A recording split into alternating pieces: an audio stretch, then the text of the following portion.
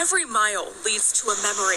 3 hours down, 3 hours back. And these women spend a total of 6 hours on the road each week for memories like this.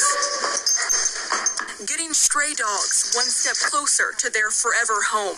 It's done through the nonprofit Highway 50 Freedom Ride. The nonprofit was founded by Brittany Higgins, who saw a need to help stray dogs in southern Colorado back in 2009.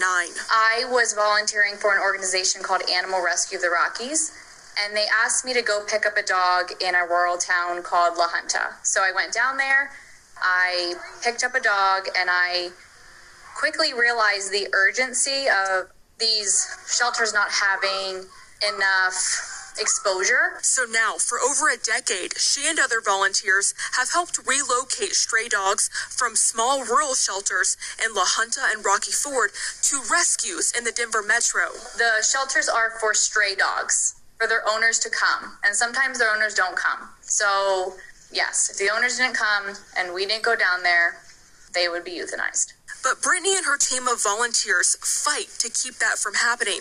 The before and after photos of each dog they've saved motivate them to continue, even though finding rescues with space isn't always easy. Sometimes it feels like it's not going to happen. So it's really good to see when they're home.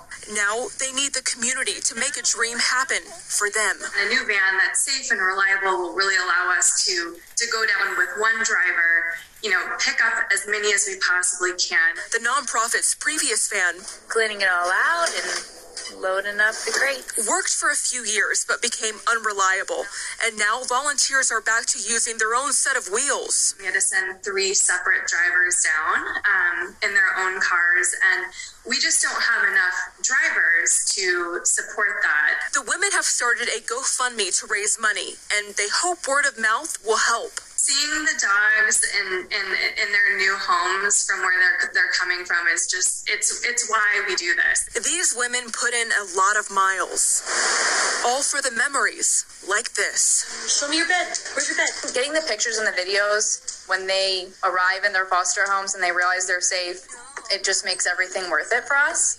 If you'd like to help the nonprofit Highway 50 Freedom Ride, we've got a link to their GoFundMe page over on our website, thedenverchannel.com. CB Cotton, Denver 7.